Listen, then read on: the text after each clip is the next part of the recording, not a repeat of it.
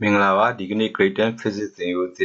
Chapter 11 Quantums and Atomic Theory Modern Physics Di Kanega Thinganza Magnet Lesson-2 Shimbia Bivame the Lesson-2 Magaro about black body radiations and concepts of photon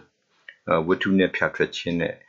photon use Piloshino Wayne's laws and Stephen's laws Wayne said Niyama and Stephen and Niyama make back explanation of black body radiations and concepts of photon. Plan the black body radiation and the about my pure photon use harigo shin jet through Jongu, Shimbiagoma, Pibar. Right. The lesson to my promote black body radiation or a ballet, concepts of photons or a ballet. Do you know Shimbiagame? Black body radiations and the concept of photon. It was believed that there are only two kinds of physical entities in nature, particles and radiation. All particles obey Newton's laws of motion and radiation obeys Maxwell's equations of electromagnetism. End of 19th century.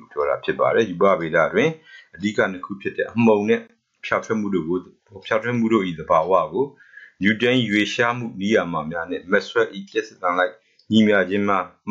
Sakura unit now mine. Ends of 19th century, Sakura unit now pine. When Shimbian and Eddie, Lagono go, Shayu Yuba with a classical physics, my the John Liva. Ariche Mathuga, Papilla Lesoye, the results of experiments, which led to the development of the modern physics of modern concepts of physics such as black body radiation, photoelectric effect, and quantum effect could not explain by the laws of classical physics. My pure experiment ya yada de ganibiro. Pago Bioge so she you babida the Yamia the patient and go that with the Chemiago, now by Twishi Lagedi, Lagondo ma parigo machine and the black body radiation of pure net patramu. Norca photoelectric fellow pure linear Joe being quantum Joe quantum fat of Chitari, Lagondo, she you ba she near mamma patient and heavy. Yendo go patient and dread. Kimi Yuba Vida eat a titanyamia, Porton Lagea. Roda about Jordan, so go as in the no mighty Mara, the Yuba Vida a decapitated particular radiation with the board of variable PVs on patient 90 ting a yard. No, a patient the aga led to a Newton's lost the sheet among Woshimet, and a radiation Woshimotra, Maxwell's equation, electromagnetic equation is she, a patient. Having made not a situation jet no experimenting a salad lovely karma, very experimenting any pathway black body radiation pure and net tape being photoelectric the correct, photoelectric effect the correct, linear Joe being quantum fat, Darigo Twishy done a change arrow, the Harigo Shima, yoga the Newton laws of motion and Shino Meagu, Maxwell equation in the patient of Miyagero, or through patient I moved. Pari lu Allah so ye modern physics concept modern concept the classical physics time hope ne modern concept lu Allah ara go phye mu atwet lu ko phye shin atwet khimi yu ba vida I atithanya mya paw thwon la ge ya di lo pyo da phit pare aro di bai ne pathat pi do di ma tu ga photoelectric effect ma tu ga photon soda shi la me no black body radiation da ri ko shin pya vo atwet no di thing yo sa u ma black body radiations and the concept of photonsဆိုတာကိုထည့်သွင်းထားခြင်းပဲဖြစ်ပါတယ်အဲ့တော့ဒီထက်မှာပထမအဆုံး black body ဆိုတာဘာလဲဒါလေးကိုအရင်ပြောပါမယ် black body ကိုဗမာလိုသူကအနက်ထည်လို့ခေါ်လို့ရှိပါတယ် a black body is a perfect radiator of light that absorb or re-emit all radiation incident on it အဲ့တော့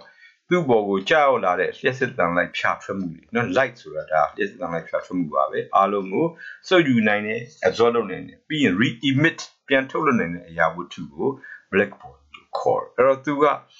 ကြောက်လာတဲ့များအားလုံးတစ်ခုမှလွတ်ထွက်မသွားအောင်ဆို absorb လုပ်နိုင်တဲ့ပစ္စည်းနောက်တစ်ခါအကုန်လုံးကိုပြန်ပြီးတော့ emit re-emit လုပ်နိုင်တဲ့ပစ္စည်းမျိုးကိုဒါ black body လို့တင်စားပြီးတော့ခေါ်ဆိုတာဖြစ်ပါတယ်ဒီနေရာမှာသူကဒါနဲ့ပတ်သက်ပြီးတော့ဟိုကလေးတွေအတွက်ចောင်းသားတွေအတွက်နော်နည်းနည်းလေးရှင်းပြချင်တာကဒီ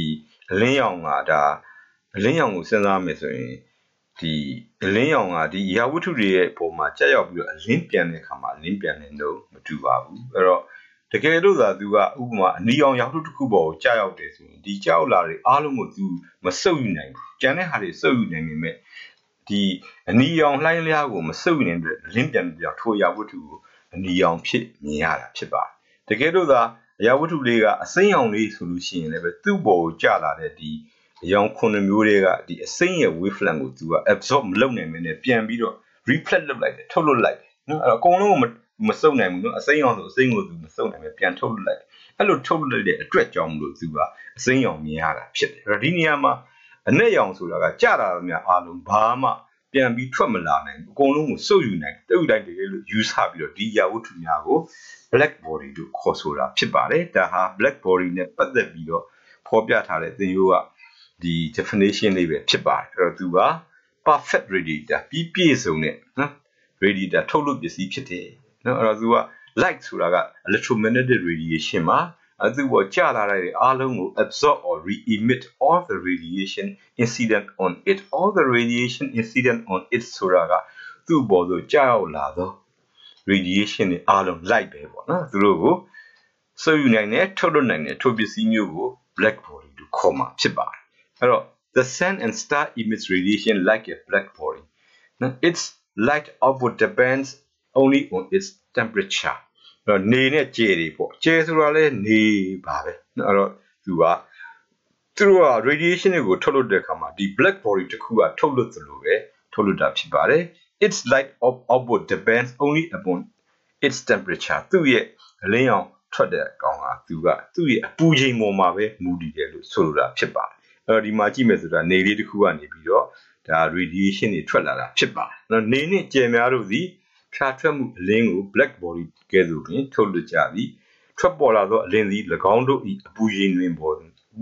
င်သာမူတည်သည်လို့ပြောတာဖြစ်ပါတယ်အဲ့ဒါဆိုလို့ရှိရင် sun and star တွေက black body လို့ပြောရင်မှန်ပါလားမှန်ပါတယ်အဲ့တော့သူ့ကိုသွားကြည့်ရင်တော့အနက်ရောင်တော့မမြင်ရဘူးနော်သူ့ရဲ့ထုတ်လွှတ်မှုကသူက black body ကဲ့သို့ထုတ်လွှတ်တာဖြစ်တယ်နော်အဲ့တော့ a black body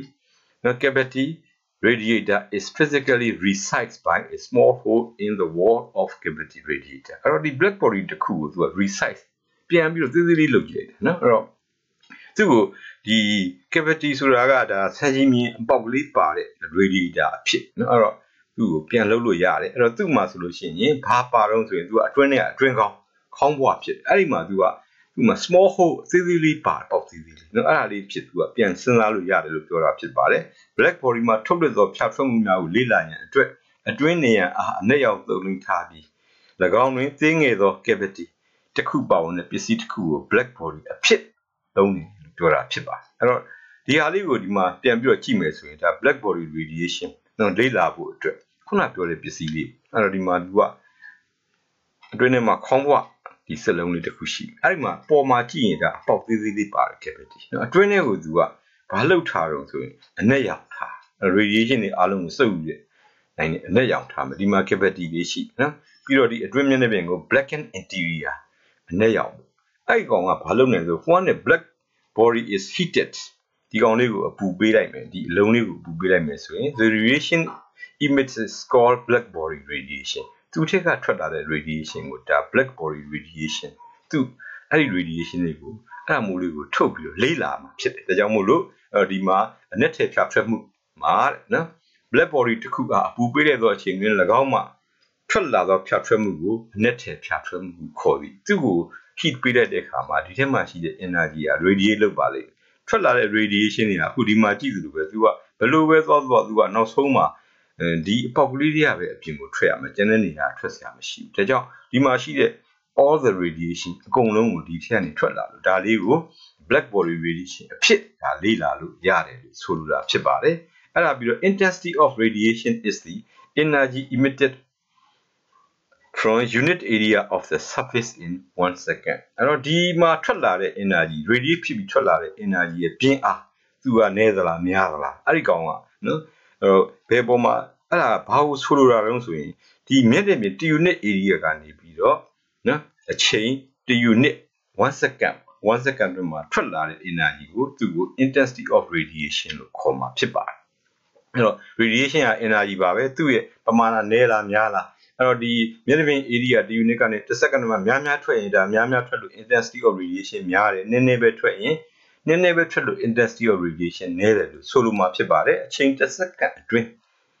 မျက်နှာပြင် area တယူနစ်မှထုတ်လွှတ်သောဖြတ်ထွက်မှုစွမ်းအင်ကိုဖြတ်ထွက်မှုပြင်းအား intensity of radiation လို့ခေါ်ဆိုမှာဖြစ်ပါတယ်အဲ့တော့ဒီကနေထွက်လာတဲ့ဒီ black body radiation တွေကိုဒါလေ့လာကြည့်တဲ့အခါမှာသူ့ရဲ့သဘောတဘာဝတွေကရှေ့မှာရှိခဲ့တဲ့ဒီ Maxwell ရဲ့ electromagnetic equation တွေနဲ့ဖြေရှင်းလို့မရခဲ့ပါဘူးအဲ့ဒီချိန်မှာဆို modern concept တွေလိုအပ်လာတာဖြစ်ပါတယ်အဲ့တော့ဟုတ်ပြီအဲ့ဒါဆိုလို့ရှိရင်အခုဒီ black body spectrum ဒီထွက်လာတဲ့ black body ကိုသူ့ကို spectrum ရိုက်ကြည့်မယ်ရောင်စဉ်အဖြစ် spectrometer နဲ့နော်ရိုက်ကြည့်မယ်ဆိုရင်တွေ့ရမယ့် spectrum ကိုအခု black body spectrum black body ဝတ္ထုနဲ့အနက်ထဲရောင်စဉ်လို့ခေါ်မှာဖြစ်ပါတယ်အဲ့တော့သူ့ရဲ့ intensity wavelength graph ပါအဲ့တော့ intensity နဲ့ wavelength တို့ကိုသူက graph ဆွဲထားတာဒီ black body spectrum လို့ပြောမှာဖြစ်ပါတယ်အဲ့တော့ဝင်ရိုးတစ်ခုမှာစောစောကပြောခဲ့တဲ့ဒီ intensity of radiation ထားမယ်သူနောက်တစ်ဝင်ရိုးတစ်ခုမှာသူ့ရဲ့ wavelength ထားမယ်ထားပြီးတော့ဒီ black body တစ်ခုကထွက်လာတဲ့ကောင်တစ်ခုကိုတိုင်းတာပြီးတော့နော်အပူချိန်အမျိုးမျိုးအတွက်နော်သူ့ကိုတိုင်းတာပြီးတော့ graph ဆွဲတဲ့အခါမှာအခုဒီပုံလေးရရှိမှာဖြစ်ပါတယ်ဒီပုံလေးမှာအပေါ်ဆုံးကဒါအနက်ရောင်က black body ရဲ့ temperature 5000 Kelvin မှာထားပြီးတော့သူ့ရဲ့ intensity ကလှိုင်းလျားပေါ်မူတည်ပြောင်းလဲပုံကိုဆွဲပြထားတဲ့ graph ဖြစ်ပါတယ်အလဲကောင်ကအစိမ်းရောင်လေးကတော့ black body ရဲ့ temperature 4000 Kelvin အတွက်ဖြစ်ပါအောက်ဆုံးကနီရောင်လေးကတော့300 Kelvin အတွက်ပဲဖြစ်ပါအဲ့ဆိုရိုးမှာဒီ radiation ကဒါ electromagnetic wave ဖြစ်တဲ့အတွက်ကြောင့်သူ့ရဲ့ wavelength တွေရှိပါလိမ့်မယ်။ဝင်ဝင်ရိုးမှာသူ့ရဲ့ intensity တန်ဖိုးများရှိပါလိမ့်။အဲ့တော့ဒီကောင်တွေကိုလက်တွေ့စမ်းသပ်ချက်တွေကနေရရှိတဲ့ကောင်တွေကိုဆွဲကြည့်တဲ့အခါမှာသူ့ရဲ့ပြောင်းလဲပုံတွေနော်သူ့ရဲ့ပြောင်း temperature 3မျိုးအတွက်ဒီ wavelength အမျိုးမျိုးမှာရှိတဲ့ intensity မတူညီတဲ့ပြောင်းလဲပုံလေးကိုအခုရေးဆွဲထားတဲ့ graph လေးကို black body spectrum လို့ခေါ်မှာဖြစ်ပါတယ်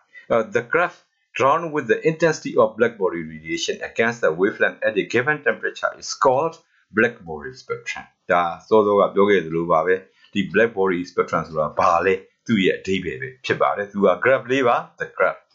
drawn with intensity of black body radiation against the wavelength at a given temperature နော်သူ့ကိုဘယ်လိုဆွဲထားတော့ဆိုရင်